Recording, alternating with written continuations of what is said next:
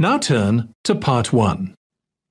You'll hear a woman calling Laverton Arts Centre for some information.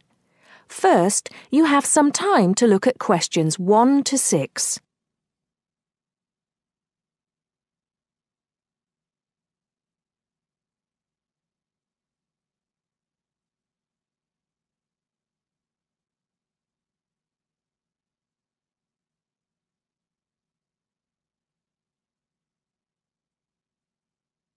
Listen carefully and answer questions 1 to 6.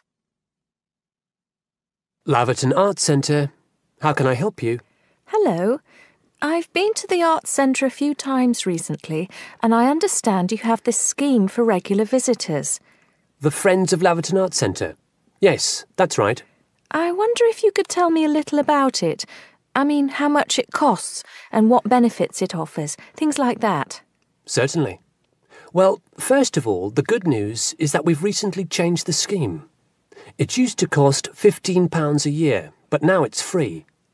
All you have to do is fill in an application form. You can either come to the Arts Centre and do that here, or you can go to our website and apply online. And so what are the benefits of joining? There are actually quite a few. As a friend of Laverton Arts Centre, you'll receive a newsletter every 3 months with information on all the forthcoming events. That sounds useful. You also get priority booking for shows and concerts in the main theatre. Can you explain how that works exactly? Yes. What that means is that when tickets go on sale, for the first 2 days they're only available to friends of the Arts Centre. So, as long as you book early, you can make sure you get seats. Great! Do you ever offer discounts to friends of the centre? Under the old system, when you had to pay to be a member, we did. Under the new system, there won't be any discounts for shows in the main theatre or films at the Arts Cinema. Having said that, we will be offering some discounts to members for performances in the small theatre. There'll be information about this in each issue of the newsletter. I suppose I can find that information online as well, can I? Absolutely. Actually, we're redoing our website at the moment. Right now, there actually isn't a special section for Friends of the Arts Centre on the website. Once the site's been redesigned, there will be. You'll be able to put in your username and password and enter a special section just for you. It sounds excellent. Are there any requirements, though? I mean, as a member, do I have to do anything? Yes, sorry, I forgot to mention that. There are no formal requirements at all, though obviously we have this scheme to encourage people to attend events here regularly. So we ask that you attend at least 4 events a year, whatever they are, if you possibly can. Nobody's going to count, though, and it's totally up to you. That sounds fair enough. Before you hear the rest of the conversation, you have some time to look at questions 7 to 10.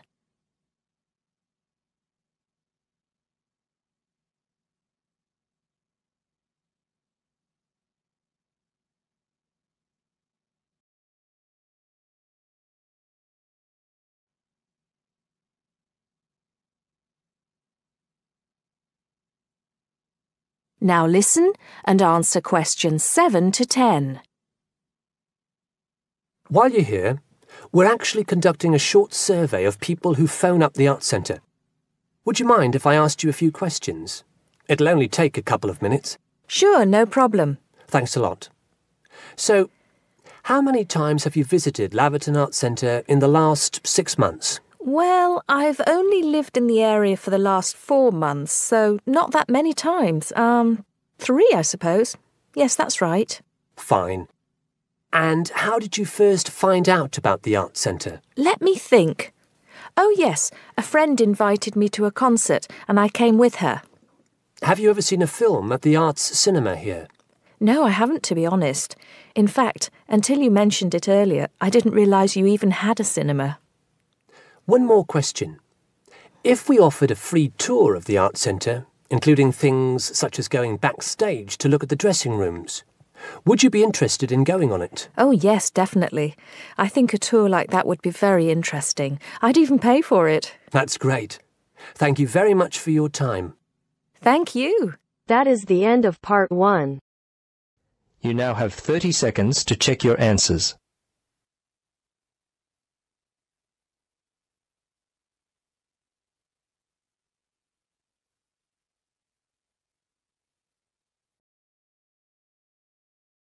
Now turns to part 2. You will hear a guide giving instructions to a group of international students in Canada preparing for a whale-watching trip.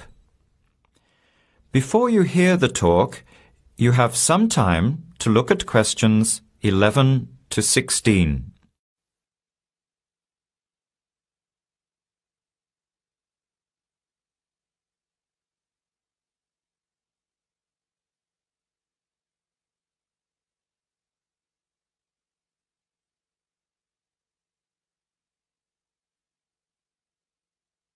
Now listen carefully to the first part of the talk and answer questions 11 to 16. Hello, everyone. Glad to see so many happy faces on this wild and windy day. Are you all ready to go looking for whales? I'm Tony, and our other guide today is Dale. We'll be using these 2 rubber boats you see here, and our trip today will take 3 hours. In a few minutes, we'll be heading into part of the largest temperate rainforest of the Pacific Northwest. I'll show you our route on the map here. This is where we are now. We'll be leaving the sheltered bay and heading out across the mouth of the bay toward the open water. As you know, last night there were strong winds in the area, so we can't go out into the ocean as we had planned. Near the mouth, the water will be quite rough.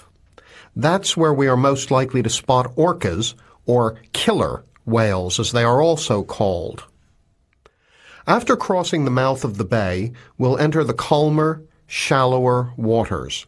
This is where you look for gray whales. Then we will continue up this narrow inlet close to the shore. You will have a great view of giant fir and cedar trees that have never been logged. Here is the place to watch for wildlife. You are likely to see bears along the shore and eagles in the sky overhead.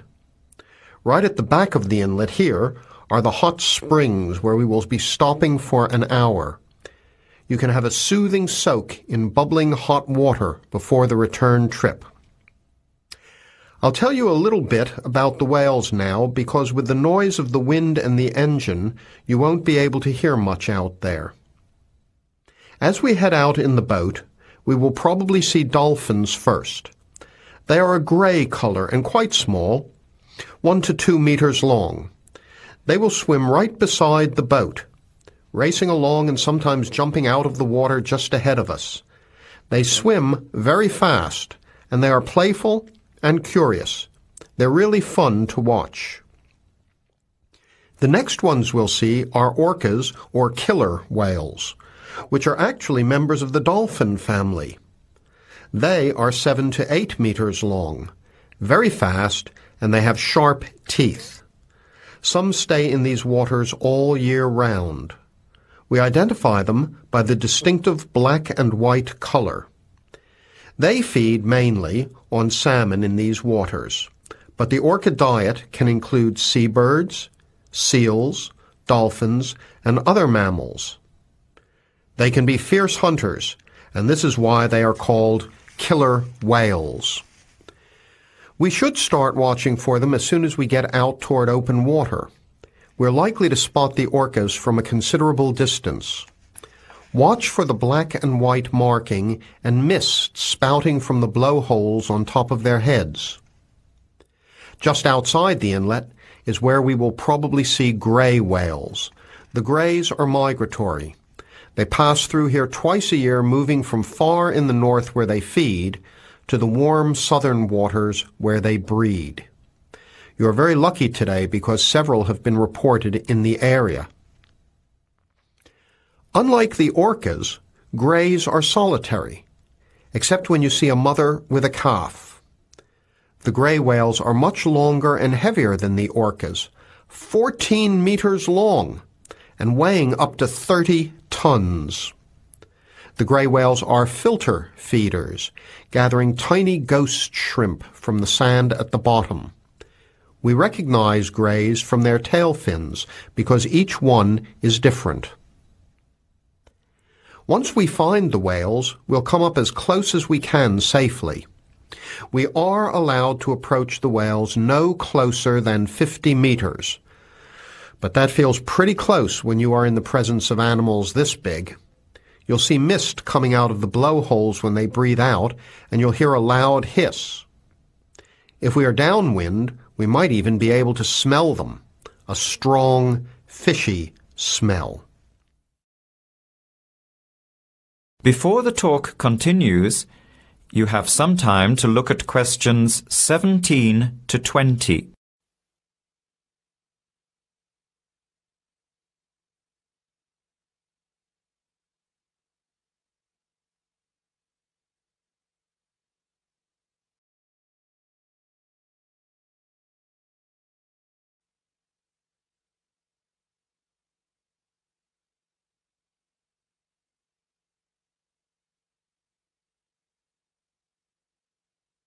Now, as the talk continues, answer questions 17 to 20.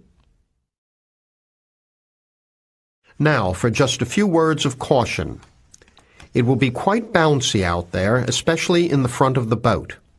If you want a smoother ride, stay in the middle of the boat, close to the engine. Hold on to the ropes and keep an eye on any big waves. Be alert so you don't get thrown out of the boat. In case of an emergency, you are all wearing survival suits. They'll keep you warm and dry in or out of the water. They are bright orange for visibility. The water temperature is around 8 degrees. Without these suits, you would only last a few minutes in this cold water. With these suits, your survival time is increased dramatically. They will keep you upright in the water even if you can't swim. But we don't expect anybody to end up in the water, so don't worry. Now, are there any questions? I'm afraid of getting seasick. Right. I was just coming to that. If you think you might get seasick, take one of these patches and put it on your arm at the wrist, like this. It works on pressure points of the body and will relieve seasickness without the drowsiness you can get from pills. Are there any other questions? All right then, let's start loading up the boats. We leave in 5 minutes. That is the end of part 2. You now have half a minute to check your answers.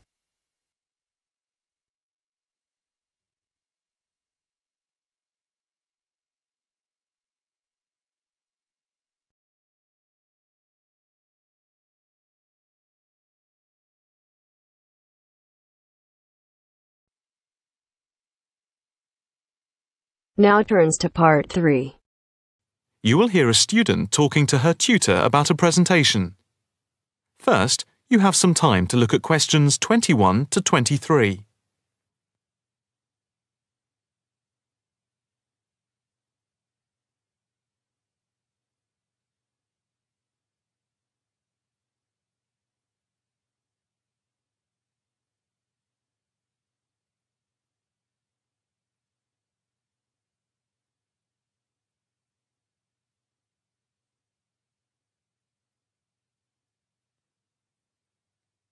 Now listen carefully and answer questions 21 to 23. Excuse me, Dr. Owen, Oh, hello, Karen. Have you got a few moments? Yeah, sure. How can I help you? Well, I've had difficulty finding data on the original question, and I was wondering if I could change my paper to Investment in Knowledge, comparing some European countries with the United States, and then with others throughout the world, including the OECD average. I found lots of data by way of graphs, etc. Where did you get the data from? From various sources, books and journals. How are you going to present the material? I am going to use the electronic whiteboard as suggested, and do a blend of graphs, pictures, text and podcasts to illustrate my presentation. It sounds very impressive. Yes, let's hope the whiteboard works. But I'm also going to have a PowerPoint presentation for a backup, just to cover myself. A backup is a good idea, but it's a lot of work doing everything twice. It is, but at least I'll have experience of both. Before we talk about how to use the data I've selected, could you give me the names of a few websites I should look at for more specific background material? When you type in anything to do with knowledge, there are millions of sites listed. Before you hear the rest of the conversation, you have some time to look at questions 24 to 30.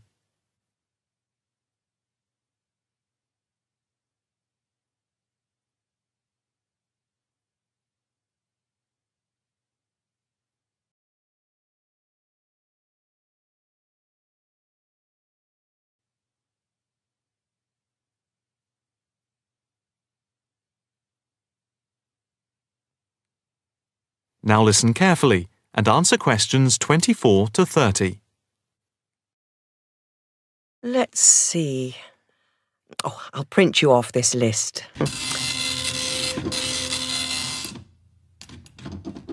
Oh, there we go. Right. Do I really need to study everything on these? No. I suggest there are 5 or 6 you can look at. The one you have to go through is the IT department section on the university site, which is www.kmul.org.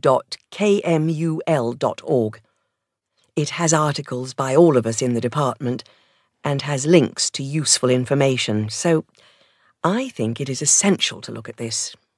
OK, I've already been on it, but I'll tick that one as a must-read. And there's a site which is hosted by Pollock. It's investmentit.com.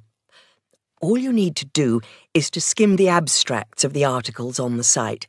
They'll give you a general idea about the effects of investment in knowledge. Yes, that sounds good. It cuts out having to read everything. What about this one? knowledgejournal.com. If I remember, it's not that useful. I would say that there are very few things that you need to read there. Then there's itknowledgereview.com. It's got loads of articles, but it's probably best just to read those that have come out in the last term or so. Do you have to subscribe? No, it's free from the university library. And another free journal online is itonline.com. I wouldn't say it's essential to read it, but it is beneficial. And so I think it is worth a look. If you think it's useful, there is no harm in looking at it. But nationalstatistics.com is worth looking at and trying out the links that it gives. I think these are probably enough to be getting on with. I think so. There's another thing I want to ask about. How much material should I use in my presentation? Avoid crowding the screen. If you have lots of information at one time, people will not be able to follow it and will just switch off. That's worth remembering. I've been in lectures where there was too much detail on the screen and it was impossible to read quickly. But what about visuals? Do you think it's okay to mix visuals and text? Visuals are very useful, but they must be relevant, or else people will get confused about what they mean and why they are there, and they won't pay attention to what you are saying. So be careful. From what I can see, you have the makings of a very good presentation. Thank you. That is the end of part 3. You now have half a minute to check your answers.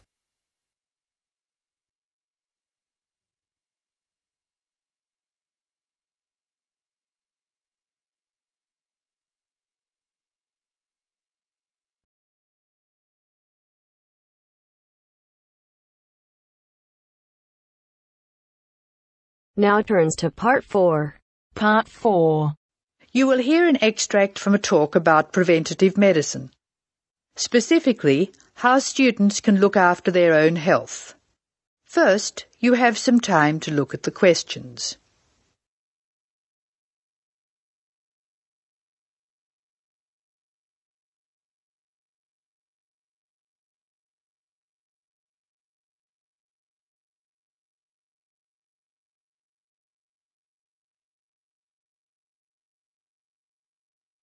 Now listen carefully and answer questions.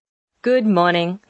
I'm Dr. Pat Parker, and I'm here to talk to you about preventative medicine in its widest and most personal aspects. In other words, I'm here to tell you how the patient should wrest control of their health away from the practitioners of medicine and take charge of their own medical destiny. I want to talk about staying out of the hands of the doctor. When the patient takes responsibility for her or his own health, and let's decide the patient is male for now, men are in fact more at risk than women anyway, when the patient takes over his own health regime, he must decide what he wants to do. The first thing, of course, is to give up the demon nicotine. Smoking is the worst threat to health, and it's self-inflicted damage. I have colleagues who are reluctant to treat smokers. If you want to stay well, stay off tobacco and smoking in all its manifestations. Our department has recently completed a survey of men's health. We looked at men in different age groups and occupations, and we came up with a disturbing insight. Young men, particularly working-class men, are at considerable risk of premature death because of their lifestyle. As a group, they have high risk factors. They drink too much alcohol, they smoke more heavily than any other group, their diet is frequently heavy in saturated fats, and they don't get enough exercise. We then did a smaller survey in which we looked at environmental factors which affect health. I had privately expected to find air or water pollution to be the biggest hazards, and they must not be ignored. However, the effects of the sun emerged as a threat which people simply do not take sufficiently seriously. Please remember that too much sunlight can cause permanent damage.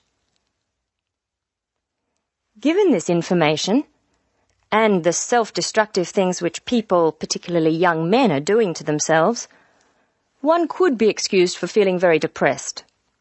However, I believe that a well-funded education campaign will help us improve public health standards and will be particularly valuable for young men. I'm an optimist. I see things improving, but only if we work very hard. In the second part of the talk, I want to consider different things that you as students can do to improve your fitness. So now I'd like to issue a qualification to everything I say. People will still get sick, and they will still need doctors. This advice is just to reduce the incidence of sickness. It would be great if disease were preventable, but it's not.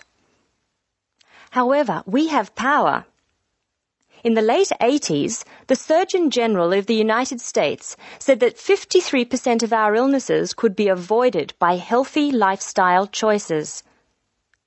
I now want to discuss these choices with you. You should try to make keeping fit fun. It's very hard to go out and do exercises by yourself. So it's wise to find a sport that you like and play it with other people. If you swim, you can consider scuba diving or snorkeling. If you jog, try to find a friend to go with. If you walk, choose pretty places to walk or have a reason for walking. Your exercise regime should be a pleasure, not a penance. The university is an excellent place to find other people who share sporting interests with you, and there are many sports teams you can join. This, unfortunately, raises the issue of sports injuries, and different sports have characteristic injuries. As well as accidental injuries, we find repetitive strain injuries occurring in sports where the same motion is frequently performed, like rowing and squash. The parallel in working life is repetitive strain injury which may be suffered by typists or other people who perform the same action hour after hour, day after day. In this context, therefore, the most important thing to remember before any sport is to warm up adequately. Do stretching exercises and aim at all times to increase your flexibility. Be gentle with yourself and allow time to prepare for the game you have chosen to play. Don't be fooled by the term warm-up, by the way. It's every bit as important to do your warm-up exercises on a hot day as on a cool one. I think one of the most sensible and exciting developments in the reduction of injury is the recognition that all sports can borrow from each other.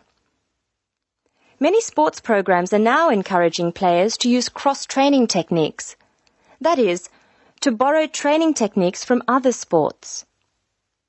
Boxers have been using cross-training for years, building up stamina by doing road work and weight training while honing their skills and reflexes. Other sports, which require a high level of eye-hand coordination, are following this trend. So, you see table tennis players running and jogging to improve their performance, and footballers doing flexibility exercises, which can help them control the ball better. All of these results are good, but the general sense of well-being is best, and is accessible to us all, from trained athletes to people who will never run 100 metres in less than 15 seconds. Good health is not only for those who will achieve athletic greatness. That is the end of part 4. You now have half a minute to check your answers. That is the end of the listening test. In the Ielts test, you would now have 10 minutes to transfer your answers to the answer sheet. Please share your score in the comment box below